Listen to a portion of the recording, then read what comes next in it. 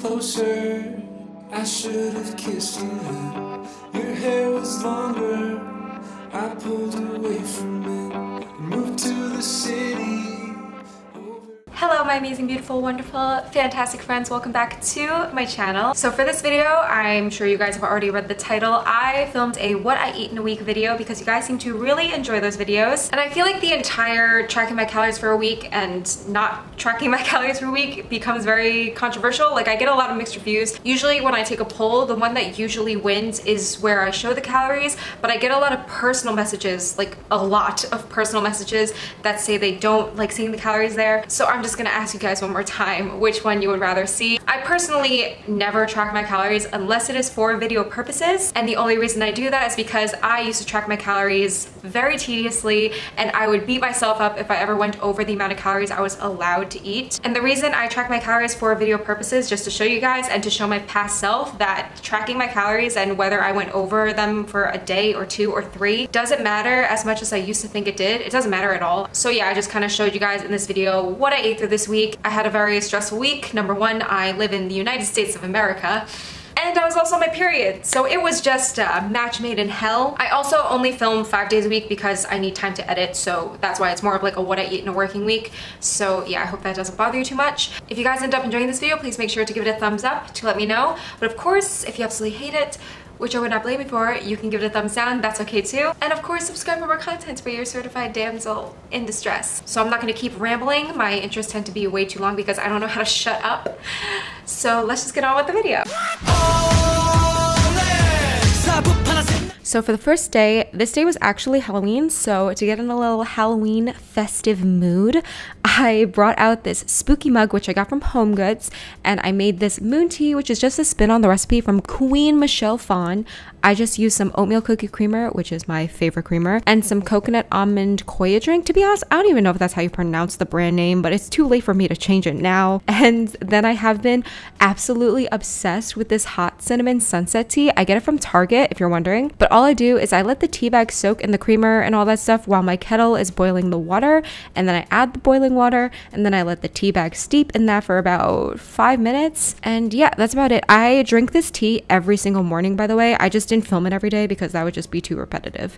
For a pre-breakfast snack lately, I've been addicted to these peanut butter filled pretzels. They're so good. It's just a lovely combination of flavors. Oh my god, Gordon Ramsay who? I just had a couple servings of those before I had my actual breakfast, which was oatmeal, a classic for me. I've shown how to make my oatmeal so many times already. I feel like it's embarrassing and really annoying, but for those of you that are new, first of all, welcome. And it's really simple. I like to mix my protein powder on the side because when I do that, I don't get any like protein chunks in my oatmeal. Like if I were to just put the powder straight in the oatmeal, I feel like it doesn't mix as well. So I just mix some protein powder with cinnamon and cashew milk on the side.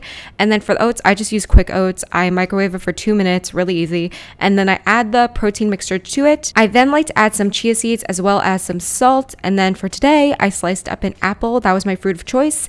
And I finally brought my lazy ass to Trader Joe's to pick up my favorite nut butter of all time, which is their raw creamy almond butter. The texture is just like, oh my god, it's immaculate. And that was my Halloween breakfast.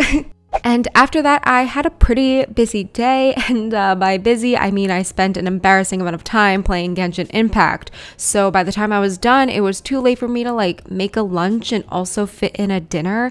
So I decided to treat myself, and by treat myself, I mean I spent a little extra money. Can I afford that? No, but that's why I'm calling it treating myself. And I went to my favorite vegan place nearby, which is Ground Foods Cafe, and I got myself a pizza. I love their Parmigiano pizza, and I like to add mushrooms and seitan to mine. And in my personal opinion, I much prefer pizza to Halloween candy. That's just me. Yes, I ate the entire thing, of course, like that should be a given for me. My dessert was kind of random. I just had some peanut butter cookies, which kind of remind me of these Girl Scout cookies I used to love. I forgot the name of them. Oh my god, I'm like a fake Girl Scout. I did Girl Scouts from the ages of 4 to 18. That's a fun fact about your girl. But then I also had some chocolate chip animal crackers, and I was trying to figure out what animal this was, and it was a fox. Very cute. Day 2, I decided on eating some apple cinnamon pancakes, and if you watch all my videos, you would know I tried to make these in my weird food combinations video, and I was forced forced against my will to try to eat these with tomato soup, which was...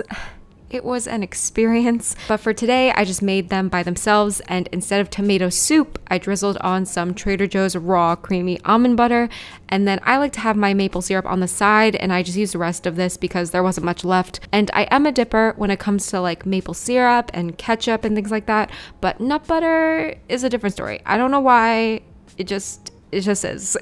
For lunch, this was a lunch I used to show a lot, but it's one of my favorite sandwiches to make at home because it's really quick, it's easy, it tastes pretty good, and I am lazy. So I like to put the Super Greens burger in the toaster oven, and then I put the buffalo chicken tenders in the air fryer. I could just stick to one appliance, but I just like the outcome of each one better with that certain appliance. I don't know, I'm just making it more complicated. But it's really easy. I just toasted some bread, spread on my favorite garlic hummus. I literally eat this hummus so much. I think I have a problem. But then I add the chicken tenders and then the burger, cut it diagonally, obviously, because I'm not a psychopath. And I can't have a sandwich. Personally, I can't do it without having some type of fries or some chips on the side. So I had some of these sweet and spicy chili rice crackers, and that was my lunch.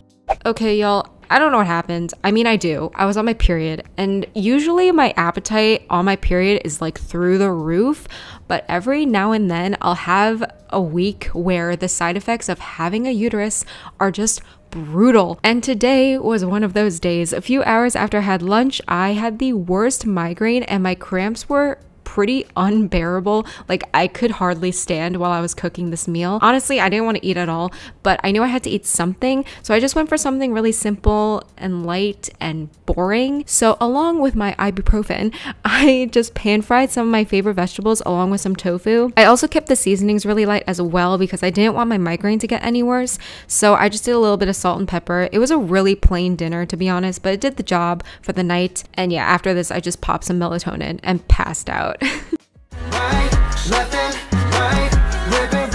We are on day 3, and once again, while I was playing some Genshin Impact, I had a pre-breakfast snack of those peanut butter pretzels, and then for my real breakfast, I had strawberry cheesecake oats, and I will link a video in my pinned comment or in a card if you want to see how it's made. But I used these like cinnamon cracker cookie things for the topping in the other video, but this time, I decided to use one of those peanut butter cookies, you know, the ones that remind me of the Girl Scout cookies, and I would like to say that I definitely prefer it this way. This breakfast was fire. 10 out of 10, would recommend to a friend. This day was another busy day, and I was actually busy. I basically ordered something for store pickup and they had me wait around for like 4 hours, and I'm not someone that's bothered by that. Like, I don't like the idea of blaming the workers or anything, so no hard feelings towards them or the company, anything like that.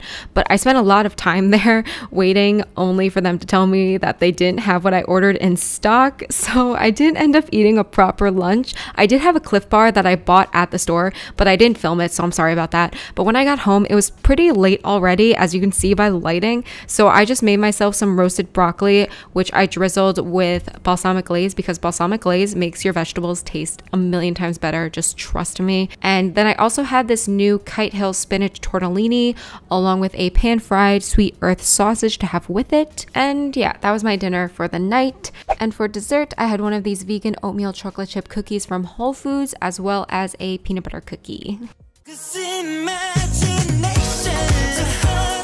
So breakfast this day was a very unconventional breakfast for me, but I was really craving some bibimbap, which is a Korean dish if you didn't know. So that's what I decided on. I know it's very off-brand, very out of character of me, but I just started with a bed of sticky rice and I added some carrots, some bean sprouts, some spinach, some radish, and then bean sprout kimchi. And then of course I added the tofu and the chili paste. Usually bibimbap, you can have like any protein source you want. It's usually meat, so if you want to have meat, you can do that. And bibimbap is super easy to make, and it's one of my favorite meals to eat, so I really enjoyed this.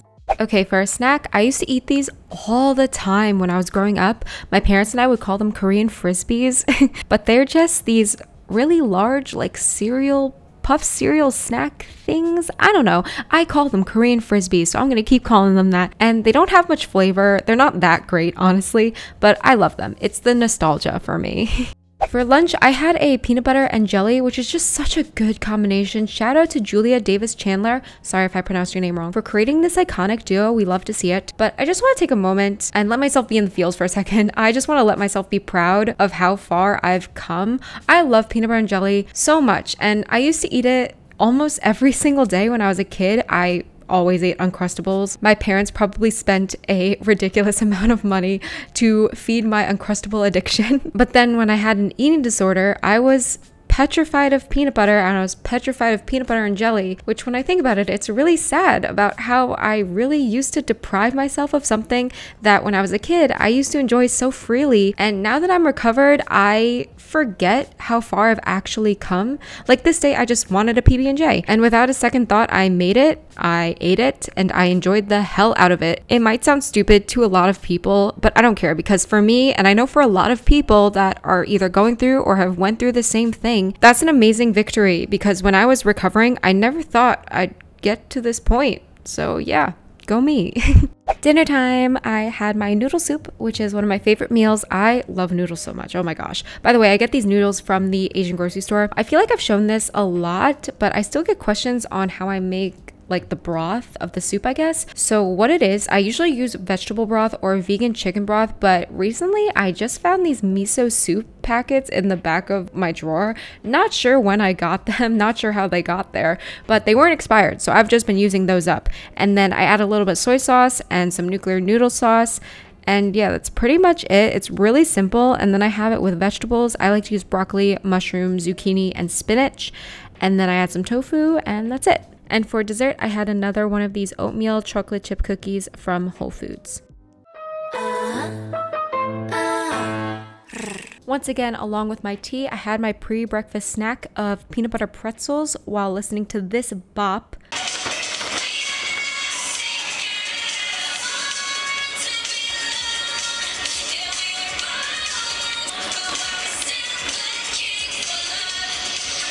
I love that song so much. Oh my god, stan Blackpink. But anyway, for my actual breakfast, I was craving some peanut butter and banana toast, which is something that I forget that I love so much. And then whenever I have it, I'm like, oh my god, this is some 5-star Michelin gourmet meal right here. But yeah, I mean, it's a self-explanatory meal, but it was delicious nonetheless. I also had the rest of this bottle of this banana koya drink, which I usually never have these on their own. I like to add them to tea and stuff, but I was just craving this today, so I had that along with my toast. And yeah, that was my breakfast.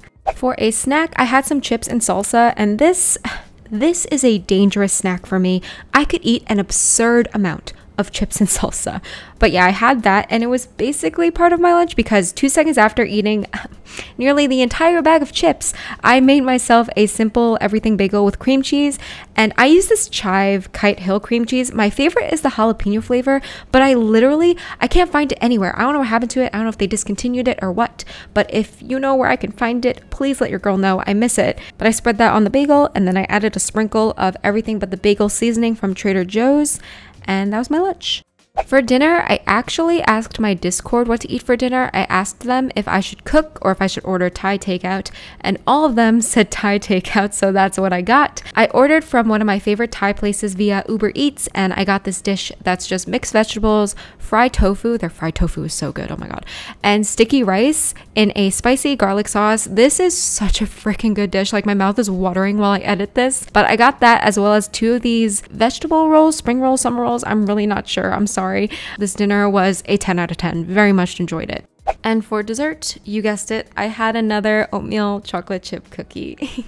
And that is going to conclude this video. I really hope you guys enjoyed it. Once again, if you did enjoy it, please make sure to give it a thumbs up to let me know. But of course, if you absolutely hated it, which I would not blame you for, you can give it a thumbs down. That's okay too. Comment anything else you would like to see on my channel, and subscribe for more content by yours truly. And before you go, if you haven't already heard it today, you are amazing. You're beautiful, you're wonderful, you are so valid, and I am so happy that you are alive. I love you so much, and I hope to see you in the next video. Bye!